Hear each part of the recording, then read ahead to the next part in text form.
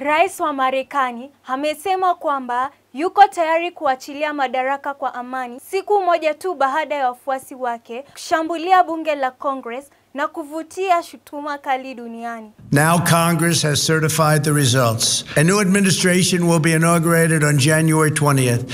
My focus now turns to ensuring a smooth, orderly, and seamless transition of power. This moment calls for healing and reconciliation. Baada ya kurudishwa katika mtandao wa Twitter kufuatia kufungiwa kwa saa 12, rais huyo wa chama cha Republican alishtumu shambulio mbaya la waandamanaji waliovamia bunge la Congress. America is and must always be a nation of law and order. The demonstrators who infiltrated the Capitol have defiled the seat of American democracy. To those who engaged in the acts of violence and destruction, you do not represent our country.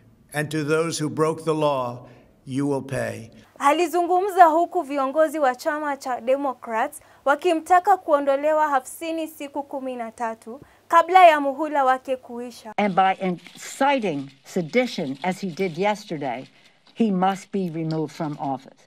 While it's only 13 days left, any day can be a horror show for America. Katika video hiyo hakutaja kuhusu madai yake ya awali kuhusu wizi wa kura ambayo yaliwachochea wafuasi wake sugu kupiga kambi nje ya ikulu ya White House. Join Zula, Undugu TV.